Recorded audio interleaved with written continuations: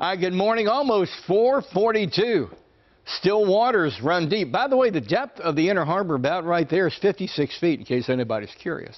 Look at the reflection of the cityscape lights in the inner harbor. Just winds almost dead calm. Look at the promenade, lower left-hand side of your screen. Unlike yesterday, it is dry. And we start what is going to be another nice day on a pretty darn calm note.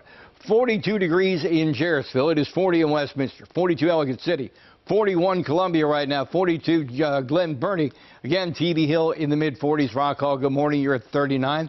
As we move through the day, a generous amount of sunshine, and not unlike yesterday in the heat of the afternoon, we'll get up to a high of about 60 degrees, officially 57, 58. I think by noon that gets bumped up to 60 as it did yesterday. Point is, all the high temperature should actually be about 46 degrees. So we're trending well above average. You got a heat pump high down over the Gulf of Mexico. Now it is gathering some moisture, and a frontal boundary moving across the country is going to drag that moisture our way. Let's go ahead and time it out for you on the Futurecast.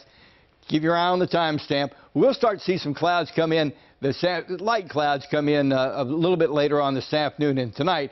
Then the first time we'll really see moisture coming our way will be very, very early tomorrow morning. So the question is, will we during the commute tomorrow have a lot of shower activity or just some annoying rain? Either way, it's going to play into Christie's reporting. Then that clears out rather quickly. And behind it, we still don't see a big chunk of cold moving our way. As we discussed yesterday, it's going to stay relatively mild as we move through the 7-day, which we'll show you in a second. Overnight tonight, certainly mild, about 5 or 6 degrees above average in the low 40s. Christy Breslin, good morning.